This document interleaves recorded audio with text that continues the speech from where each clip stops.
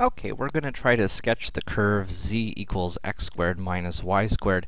And to get some idea what this looks like, we're going to need to use traces here. So let's start by looking at traces where in x and z, where y is equal to a constant. So let's see, if y equals 0, then z is going to be x squared, just x squared. And so we know that that looks like a parabola, so that's our trace where y equals 0. Now, if y is equal to 1, or for that matter, negative 1, then we're going to get x squared minus 1, or negative 1 squared is x squared minus 1. And so that's going to be shifted down 1, so a parabola that has been shifted down 1. So that's negative 1 and 1. And let's see, if y was 2 or negative 2, we can have z equals x squared minus 2, or negative 2 squared is minus 4. And so that's going to be shifted down even more. So negative 2 or 2 there. And so that gives us some idea what this is going to look like. And to give us a slightly better look at this, here's the same thing graphed in a slightly nicer graphing tool. And now, to imagine what this looks like, we can imagine each of those slices coming out to its proper y value.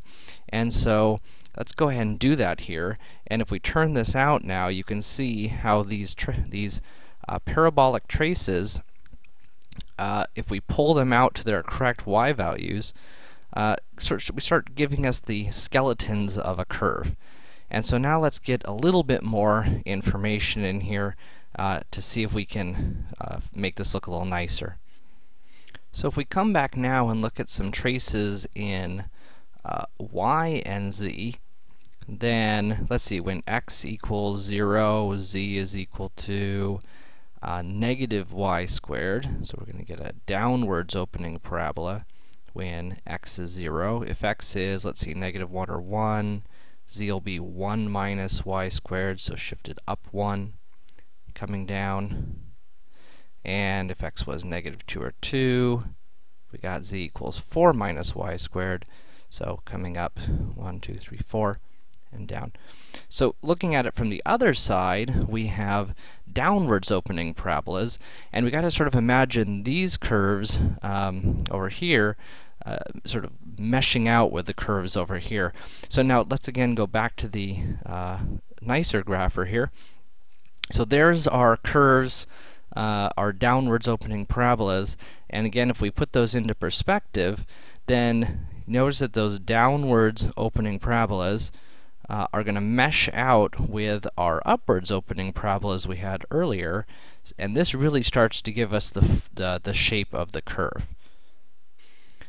Adding in the graph of the function itself here, and you can really start to see what this looks like. This is sometimes called a saddle shape because of the sort of curving up in one direction and the curving down in the other direction. Taking out the grid curves, or the traces there, can also help us see the shape of the graph. This is sometimes also called a hyperbolic paraboloid because of the parabolic nature of the graph, and because if we were to slice it with z constant, we would get hyperbolas as our traces in that direction.